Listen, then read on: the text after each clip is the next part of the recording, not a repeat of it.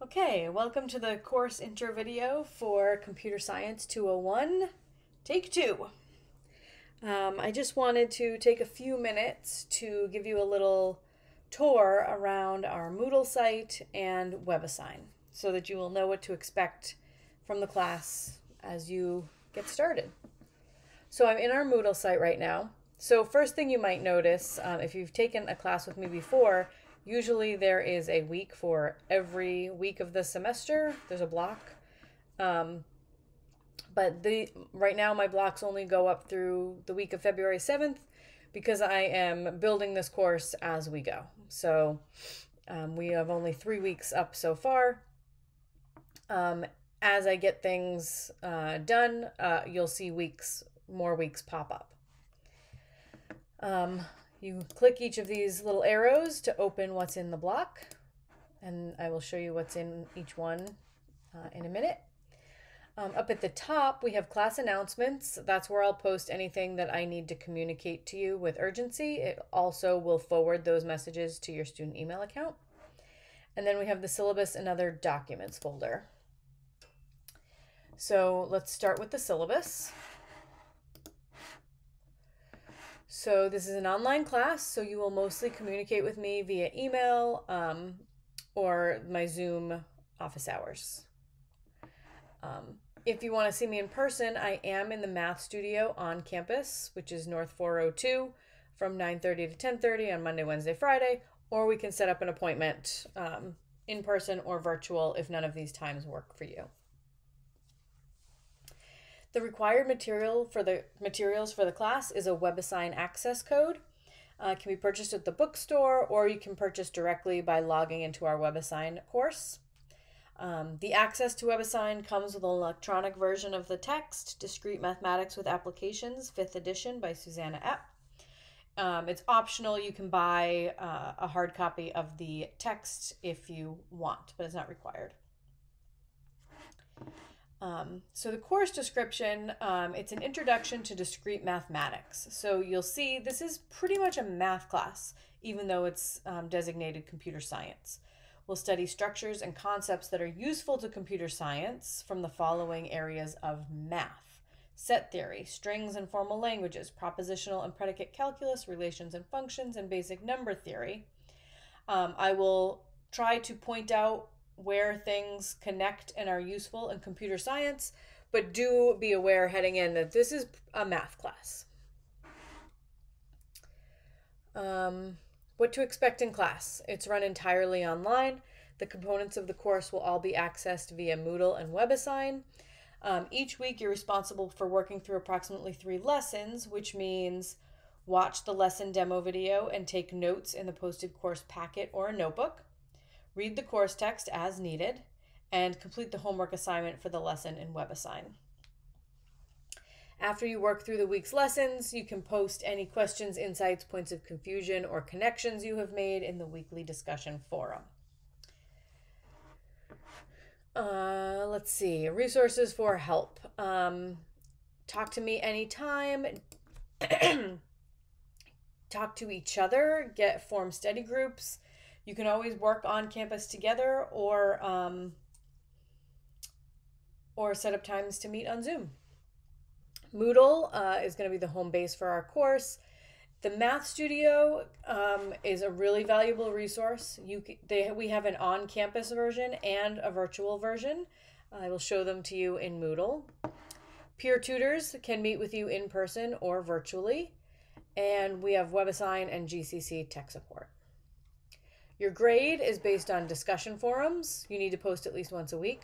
Homework, all done in WebAssign. Couple notes about that. WebAssign will give you immediate feedback if you got the question right or wrong. You get 100 tries, which is basically unlimited, to get each question right. You always have access to hints, tutorials, ebooks, the answer, and the complete solution in the event that you get stuck. You can always choose to practice another version if you need more practice. We have quizzes, at-home quizzes that are paper and pencil quizzes that you will scan and submit through Moodle. These are open resource except for the help of another person. You cannot consult another person in any way. Same for exams. These are taken at your home. They're not, the exams are not paper and pencil, they're in WebAssign, but I will ask you to submit your written work, your paper and pencil written work for those. And same rules apply. You can use resources other than people. You can look at your notes or your book, but you cannot talk to other people. Same rules for the final exam. And then for makeup, homework can always be submitted late for a 10% penalty on the unfinished portion of the assignment. If you need to submit something late, you can just click request an extension whenever needed. I have it set to automatically grant extensions. Other than that, makeups are generally not given unless there was some extraordinary circumstance. So I think that is the highlights of the syllabus. I think you should definitely go back and read the whole thing when you have a few moments, but we are going to jump ahead and back into the syllabus and other documents folder. Let's look at the online schedule by week. So this is an overview of the entire semester of what we are covering, what homework is due, and what other stuff is due. I suggest that you print this and hang it in your workspace or save it to a prominent spot, like on your desktop computer. And then finally, how to submit written work. When I want you to submit something written, like handwritten, a quiz, or your work for a test, you need to submit it as a single file, one file, multiple pages if necessary, and it has to be a PDF. There are a multitude of ways to make that happen. You can use a scanner, you can use your phone with an app. I like the app Cam Scanner, but there are lots of them. You could import the quiz into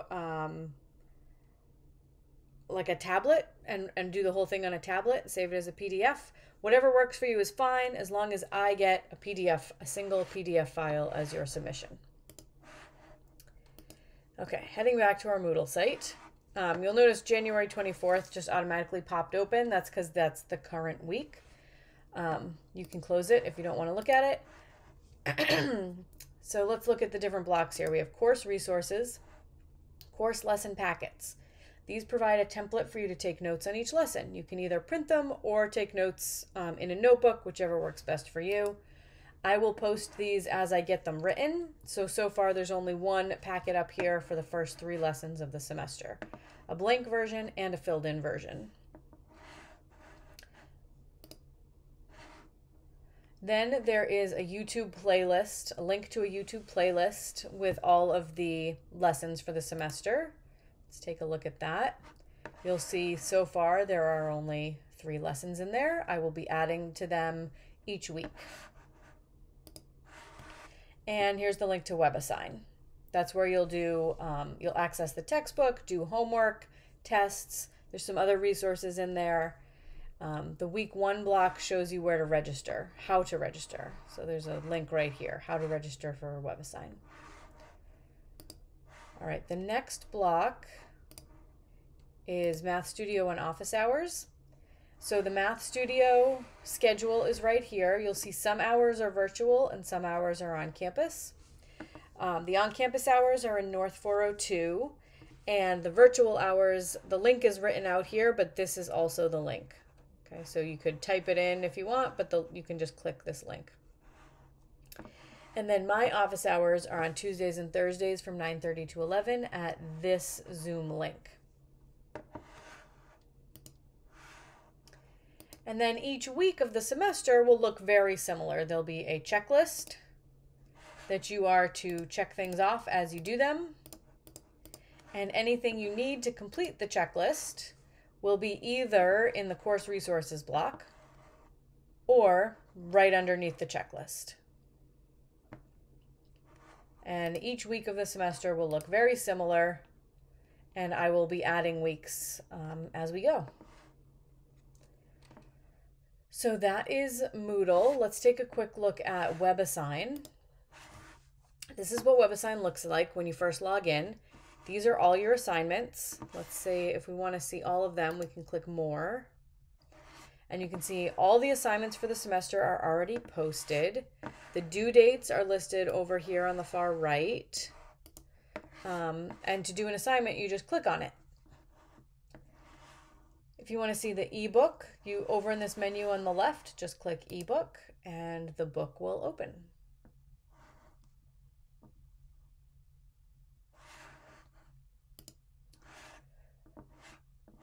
All right, one last thing I wanted to show you in Moodle is where to find your grades. So if you click these three little bars over here, open that up and click grades, you will see all of your grades for the semester here.